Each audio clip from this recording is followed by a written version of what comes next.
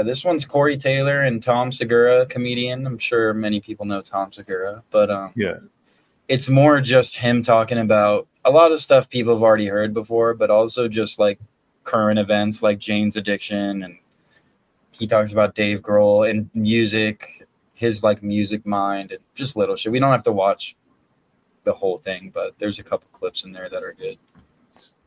The guy who really saw the potential for us at Roadrunner, Monty Connor, he was somebody who, there were several bands that he tried to sign that went on to get signed at other places. Yeah. So I think that was one of the ways that he was able to get us on Roadrunners, because they saw the missed opportunities. Yeah. Also, we were working with Ross, who at the time was, you know, a god, you know, just in that genre period. You know, he's just one of the greatest ears for like primal, like emotional sludge metal, you know, and that's. Let's talk about Ross Robinson for a second, because that guy, first of all, Korn was like his first big break, but then he did Limp Bizkit. Yeah.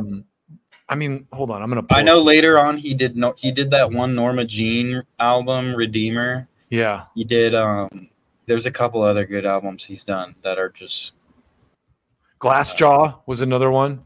So, okay, let's see. Albums produced. These are just produced. So, wow. Oh, this is 91. Okay, holy shit. He did Crimson Idol by Wasp. So, Korn was like 1994. Korn's debut album was like, what he did Deftones Adrenaline, production on Fist. He did Sepultura Roots. He did Korn Life is Peachy. He did $3 Bill Y'all, Limp Bizkit. He did Soulfly. He did Cold. Vanilla Ice's return. After Limp Bizkit got famous, Vanilla Ice came back as like a rap rock guy, hard to swallow. And then he did Slipknot's album in 99. Then he did The Burning Red. That's the Machine Head record where they went kind of like rap rock a little bit. Yeah, yeah. 2000, he did Everything You Wanted to Know About. Did you say he did Adrenaline by Deftones? He did one song on it. It says okay. He did the song Fist, production on Fist. Okay. But he also did Everything You Wanted to Know About Silence, Glassjaw, but then Relationship of Command at the Drive-In. Roots. Then he did Iowa, Slipknot. Also, Amen is in here. Amen was like a band that was huge in LA when I first moved there. And they like were not that good. I never really got. He did The Cure too. He did Worship and Tribute by Glassjaw. I think Corey actually talks about The Cure in here too. Wow, he did Blood Brothers, Burn, Piano Island, Burn, Team Sleep, Chino's Project, Redeemer, Norma Jean in 2006. Wow, anyway. Point being, Ross Robinson is the man. Let's keep going on this. Yeah, I mean, the Cure album he did is insane. Which one did he? He did Blood Flowers. Wow, it's so incredible. Really? It's one of the darkest Cure albums looking ever. So it's also, I think, so good for artists to hear. Like in Any Lane, when you hear like stories like that story of you guys performing, is like, because like, you know, it's not the same, but it kind of is like in comedy too. Right. You just do these gigs that are just fucking brutal, right? Like if somebody, there's people who see you at them who are like, don't quit your day job, okay? Right. And you have to push through it. Right. Like you have to go like, you're like, no, this is what I do. And and there's shit gigs are part of it, you know, but when people go like, you don't have it, you still have to fucking believe which is fucked up. And then dealing with peers coming up at the same time, and then suddenly you start to rise above them. The passive aggressiveness that you guys have to deal with, that I'm sure you guys have dealt with that, where it's like almost like the jealousy part. It's like, dude, we were friends. Like, why are you coming at me going, it's like, oh, okay, you know, and you just, and we got it first in our hometown, and then we got it from Iowa. You're from Des Moines. Yeah. The Des Moines haters. Yeah, man. Well, and trust me, and they fucking hate. They still hate us. They still hate us. Yeah. Really? Small town haters. It's weird too. Wait, so because would you say after Iowa it was then what? I don't know. I mean, after Iowa, it would have been the bands on Roadrunner. Okay. Who were the bands that we loved, man. And you know, like, like, you're the big shot now. Exactly. And then it slowly. When Slipknot took off too, they got so big so fast. Like it was just like a fucking wildfire. And that record took off because it was good. It was so good. It changed the course of heavy. Like he said, it changed metal for sure. That's one of those records that changed. Definitely. Metal. No doubt about it. Fully balanced out, you know, but at the same time, you know, what people don't realize is that we went back home and tried to help those bands in Des Moines, like tried to give them a platform. We got 3 or 4 of those bands signed, and for whatever reason, it didn't work out. Yeah. We took all of those Roadrunner bands out with us. The second that we started to get bigger, we were like, let's go, man. Let's all of us go. And it became, I don't want to say salacious, but at the same time, it was just tragic how quick the egos would turn. And I'm just as bad, you know, but at the same time, we were really trying to balance out maybe the guilt of like blowing up the way we did with trying to help out the bands that we loved, you know. And it wasn't all of them, you know, because we still have a lot of friends from a lot of those bands that were on that label, but we definitely were put in a situation where it was almost lose-lose, and all we could do was just kind of band together and just say, all right, fuck it, let's just go. Which was definitely the right decision. There's nothing more you can do. Exactly. But also to celebrate your 20. So the next clip you had here was of young Corey joining Slipknot. Yeah, he's told this story before, but it's interesting, like about how he kind of like, you know, realized he wanted to be in Slipknot and all that stuff. Just his upbringing, because how fucked up Iowa is. Because he fights for everybody. He really does. He doesn't fuck around. Yeah. Wait, so let's go back to you, because I've been intrigued with Slipknot for so long. I really have. Like you're from Iowa. Mm-hmm. I know that. I know you have like a rough childhood stuff. Mm-hmm. Yes, you go through a lot of shit. Can you give me like, I mean, I don't know how much you want to talk about, but what's the snapshot, and then how brilliant that you parlay that into this really unique music that resonates with so many other angry, fucked up kids. It's so great. It's interesting. When I was younger, I didn't realize that I had a propensity for like heavy music. Like when I started kind of teaching myself how to play, I just wanted to kind of play songs and play. It was very much like my solo stuff, basically. But because of the background that I had, you know, just like growing up, abused, all categories, and then being homeless, OD'd twice by the time I was 16, and my friends left me in a dumpster. In a dumpster? Yeah. It was, and I think it was only because they moved me that I actually was able to stay alive. Because then I woke up. Because they were like, we just got to put the body somewhere. Yeah, they were just like, we can't take him. Yeah, they just left me in a dumpster. That's messed up. Yeah, that's the kind of stuff that would have happened in Utah, though. Like all these small town America places. That's where. Yeah, they thought he was dead, so they tossed him in a dumpster. They didn't know what to do. So that's insane. So all of that, you kind of look at that, and then I fast forward to I'm doing music with my original band, Stone Sour. But there was always something that was kind of like, I was almost like kind of pulling at the chain, you know. I wanted something more.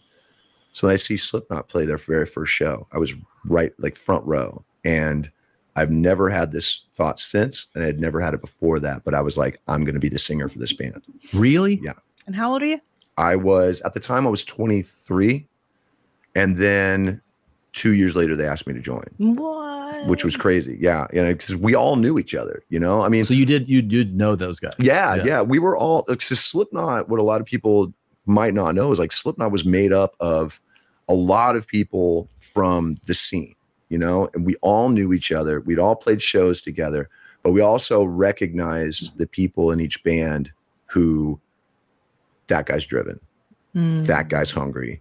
That guy's talented as fuck. And that's what your band's made up of. Exactly. We were the dudes who we would have stepped on the necks of our dead mothers to fucking get there. You have to. Yeah. Right? That's why you're part of why you're there. And I think it's also one of the reasons why we were so ferocious in the beginning. Like, we have very little memory of the first year and a half that we toured because we were so just go, you know? I mean, I saw Home maybe a month and a half in that whole time because we were just fucking gone the entire time. It played every territory that would let us in, even the places that banned us. We would play like the borders. See, and it's like listening to this, like it just reminds me of playing in my old band and how people glamorize being in a band, and it can be a great thing, but you have to understand that like it's not just gonna happen overnight. Like, you need to play every show you can play. You need to go talk to anyone that you can. Like, you know what I mean? Like, you can't just pick and choose or like, you know. And obviously, any band that's successful will tell you that. So this is just a reminder from Corey Taylor. Probably one of the biggest. Slipknot is arguably one of the biggest like heavy metal bands ever. Absolutely. So yeah. I mean, Metallica's big, but Slipknot is like heavy and yeah. Like they never had a black album or anything. They never had like. I mean, they've gotten like softer, they've done. You know what I mean? But yeah, they've done some soft shit for sure, like Vermilion or whatever. But when you think of Slipknot, you think of Iowa, and you think of their first record, and you think of maybe like Duality and that kind of shit. But I mean, they're touring on the first record right now and filling stadiums, like huge venues. So exactly, Skrillex spoke about it when he won the Grammy recently.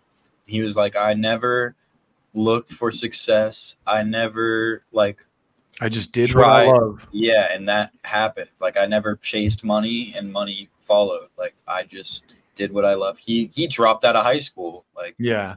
He has a long story too, because he was in that band from first to last before he went on his own and really saw success. Like, that guy probably toured in a van for several years before he became Skrillex and was like, oh, I can fill stadiums with a laptop. Gave him the being in I'm sure he doesn't regret a day of it. No, I guarantee he doesn't. Well, let's listen to a little bit more of this. In Greece for the longest time, so we would just play Greece, whole country. Crazy. Well, you gotta keep these motherfuckers out. That place was so convinced that we were satanic. Oh, really? And they take that shit very seriously, man. So I was like, all right. They finally let us in, and we played like this. I'm getting off topic a little bit. We played this like crazy, amazing, like amphitheater, like this natural amphitheater, and dude.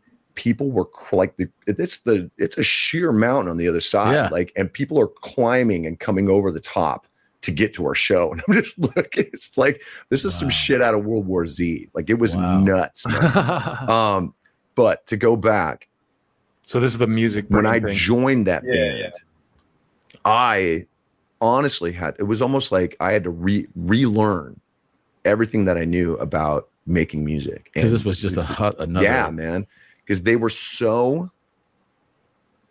were no boundaries when it came to music. You know, if we wanted to use, death metal, punk, hardcore, hip hop, goth, electronica. Well, can I ask you this about that? Because this is really fascinating. And that, like, if you take a guy that plays keyboard, right, and maybe piano or whatever, and maybe there's a songwriter.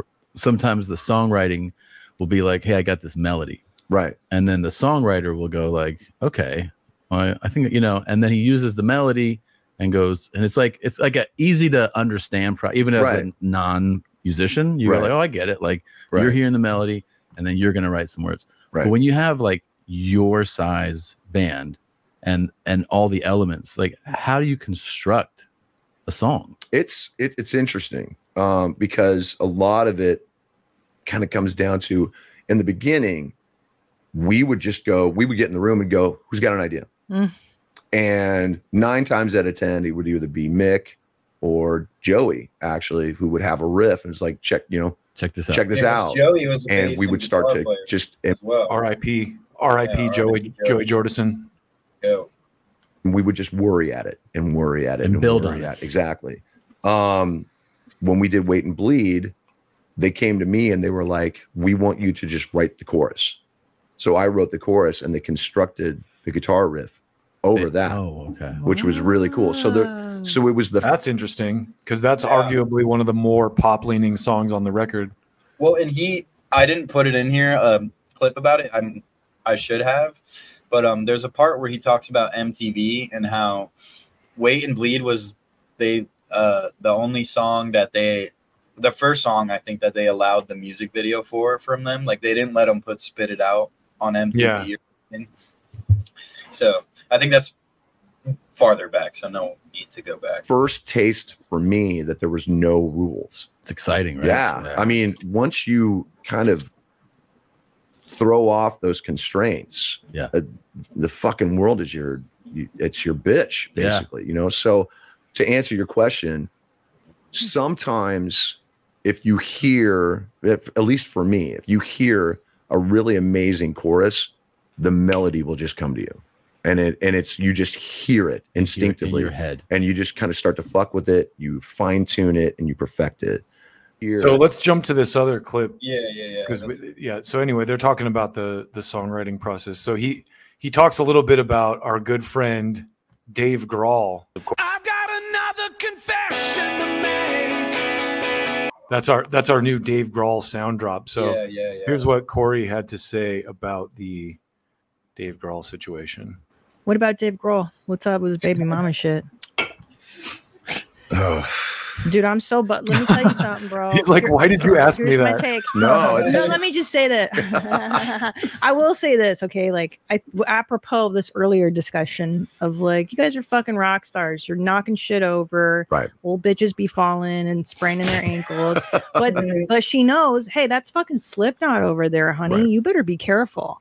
So I feel like this whole, I'm just a nice guy. I'm a nice guy. Like, bitch, no, you're not. You're a rock star. Right. And you fucking impregnate bitches, fine. Because that's what they do. That's what they've been doing for the 70s, the 80s. Like, why come out with a statement announcing it to everybody? And secondly, why are you busting nuts in your side piece, bro? All valid questions, Christina. Corey? I'm glad you brought that up. Yeah. Yeah. I'm sure I was hoping it would come up. Get a vasectomy. It's fuck, dude. It's so messy. Yeah. Like just 100% messy. And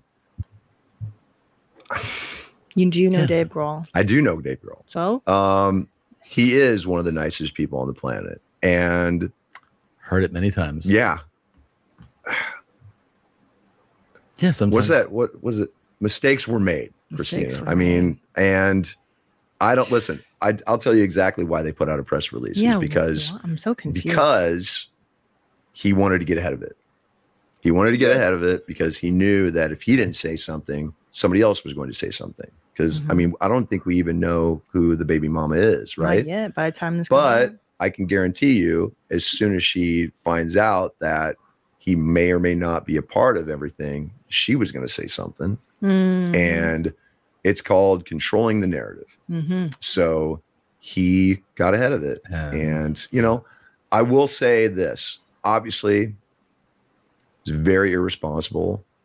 And I know there are a lot of disappointed fans out there because of the image that he has developed, you know, but I have to remind people that we're not perfect. You know, he was one of the last people to really have that image, you know, because you can't really think of anyone else.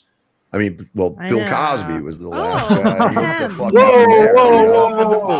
Whoa. Headline of this piece: Corey Taylor compares Dave Grohl to Bill Cosby. Bill Cosby. Oh my God. Yeah, I can't talk about it.